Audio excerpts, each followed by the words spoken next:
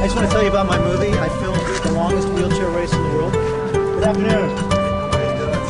This is Voice of America. They want to do a 2-second interview. Can we? For you, sure. This is a good man here. This is John Paul Dejoria. JP is the CEO of Paul Mitchell and PATRON.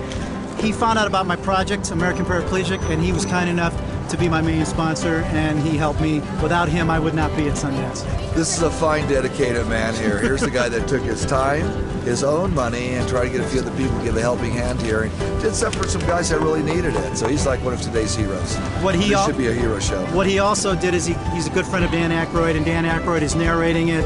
And we're up here fundraising. I'm having people go to AmericanParaplegic.com, and JP has been like the biggest supporter. He's been a bigger supporter than my dad. Good boy. All right, man.